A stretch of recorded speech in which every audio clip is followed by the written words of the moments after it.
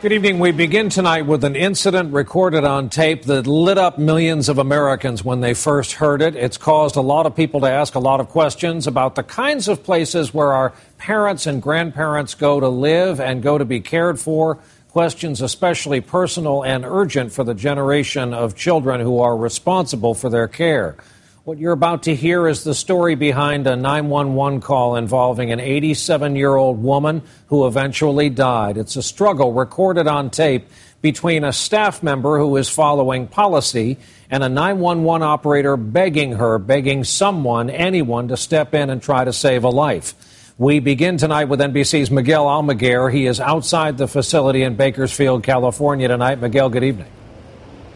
Brian, good evening. That emergency call came in from the senior living center here on this campus, not from the nursing home. Emergency medical personnel is never assisted or never goes to that living center. But tonight, local police say they want to know if that cry for help was handled properly.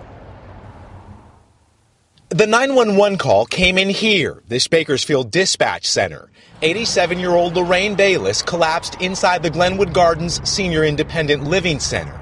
We need to get CPR started. That's not enough. Okay? Yeah, we can't do CPR. The caller refuses to perform CPR. Management at Glenwood Gardens says it's against company policy. Our practice is to immediately call emergency medical personnel for assistance and to wait with the individual needing attention until such personnel arrives. That is the protocol we followed. This woman's not breathing enough. She's going to die if we don't get this started.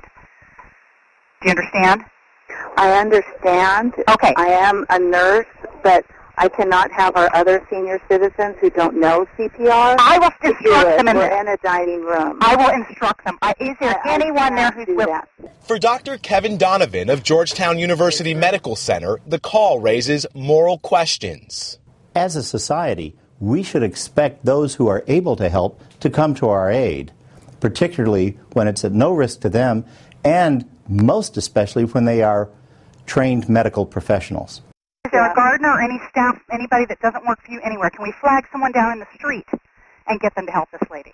Almost every state in the union has what are called Good Samaritan laws. They allow people to help in a medical emergency without fear of legal jeopardy. Today, Lorraine Bayless's daughter, a nurse herself, released this statement. I don't believe if CPR were done, it would have helped or changed the result. This is not about my mother or me. This is about the policy. I agree with what was done. But Bakersfield police now say they're reviewing the call, a probe into any possible criminal wrongdoing. This, as many are asking, could more have been done? I understand if your boss is telling you can't do it. Yeah. But if there's any, as a human being, is there anybody that's willing to help this lady and not let her die? Not at this time. Tonight, one state lawmaker is also asking for a review of that 911 call. Rudy Salas says he is shocked by what he heard.